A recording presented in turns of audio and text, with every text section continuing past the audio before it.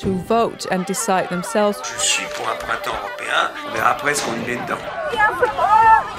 I'm Saïd El Khadraoui. I'm from Leuven, 38 years old, but member since the age of 28, actually. It's my second term. I have the advantage of being quite young still, but at the same time also already experienced, because I'm here since 10 years. So that's, I think, a big advantage. I know how to get things through.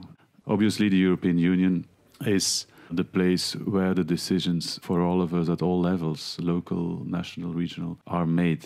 The crisis showed very much that the room for maneuver for the member states, for the local communities even, are limited somehow by the European Union. It's at that level that we have to do the political fights about what kind of society do we want. And that's also why I'm very proud to be able to somehow contribute to how Europe is developing. Especially for the youngest citizens, it's just a disaster in recent years, I have to say. The unemployment level rises up to 60% in some countries, such as Greece and Spain.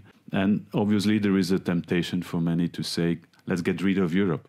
I don't believe that is the right answer, because the solutions have also to come from Europe. Not only the problems, but also the solutions. We have, with the Social Democrats, launched the Youth Guarantee Initiative. Obviously, it might sound a little bit symbolic, but it's a first important step. It's to guarantee young people that they would have either a training or a job after their studies. It's important to start and not be unemployed for a long time. One of the main tasks is to respond to the fears and the disappointments of the young generations, and to make them confident again about their future.